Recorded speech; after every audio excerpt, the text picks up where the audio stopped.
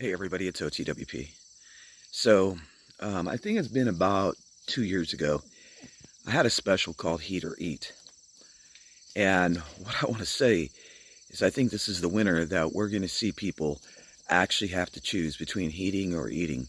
We're going to actually have to see people deciding if they can even get their basic necessities. It's not that the food, I think the food will be available. I think that the pricing is going to be worse than it is right now.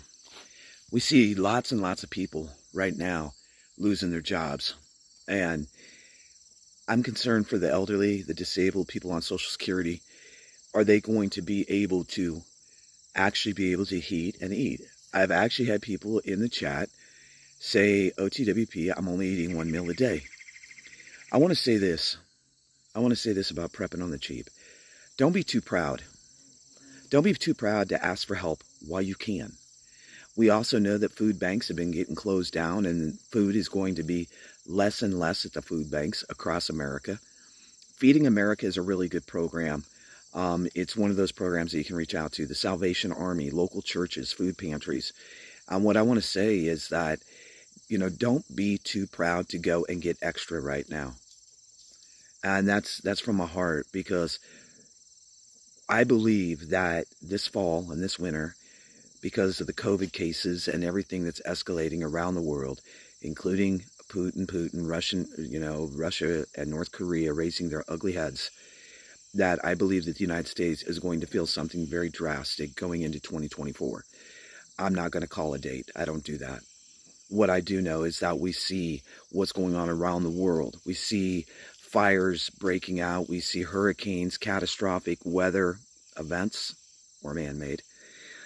And I think that it's very important that we also realize there's a lot of modified bugs out here. Shit, I just had mosquitoes on my head. Anyway, y'all, I want you to really hunker down. Think of the things that you need, not that you want. Because I've realized that as long as I've been prepping, that we're missing things. We're missing important things.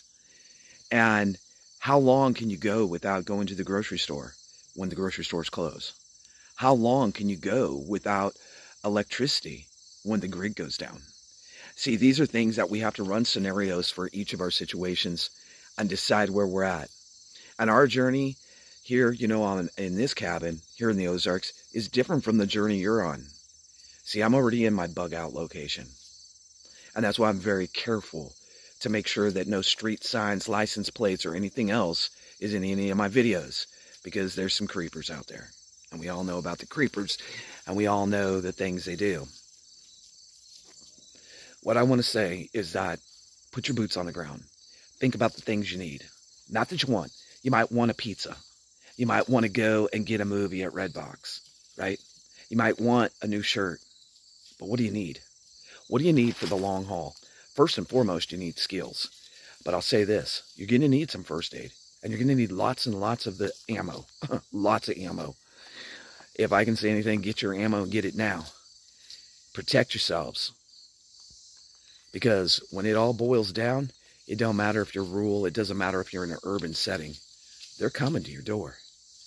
If it isn't the looters and the predators and the lone wolves, it'll be the 3 letters that comes to your door. So get on point. Think about your layers of protection.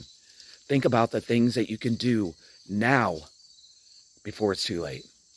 Fill in your gaps. God bless.